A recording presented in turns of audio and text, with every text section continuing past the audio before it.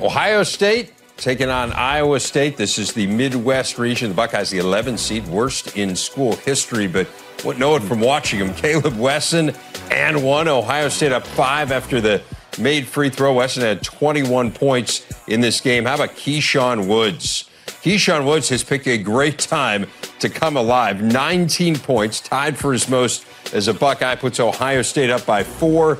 They're still up 4 when Lindell Wigington hits the 3. Cyclones within 1. It was a 3-point game. Kaleb Wesson at the line, chance to seal the deal. He misses it. And so now one last chance for the Cyclones. Nick Weiler-Babb does not go, and Ohio State wins it 62-59. Chris Holtmann on how his team survived. It was a whale of a game, that's for sure.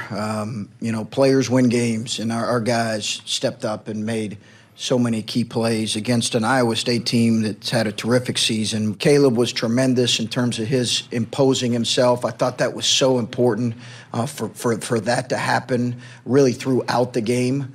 If he didn't impose himself physically, I thought we could really struggle just to keep pace with as high octane as they are. I imposed myself because of my preparation. My coaches and my teammates, they prepare me hard every day in practice. They push me to finish shots that sometimes it's hard to finish, and guys, when you have that, it just makes for easy basketball.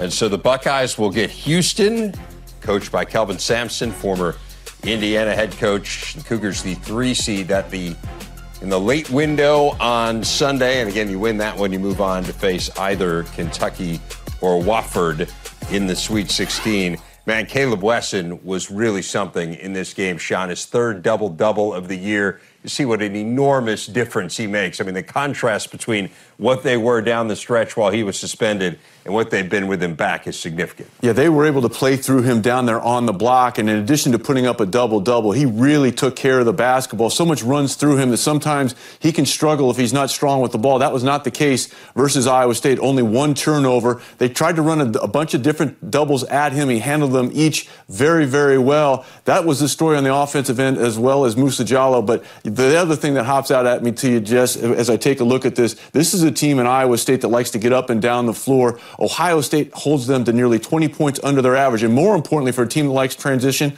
only 5 fast break points for the Cyclones. And one of the reasons that happened was because of Keyshawn Woods. Every championship caliber team needs a player like Keyshawn Woods. He's a coach's dream, and he came out tonight and was just spectacular at both ends of the floor. Not just 19 points, played 39 minutes and guarded every time, every possession. Yeah, and defense is what's going to have to win it for this team. I mean, they know they're not great offensively. They were locked in at that end. They managed to win with their fewest points in an NCAA tournament victory since 1971.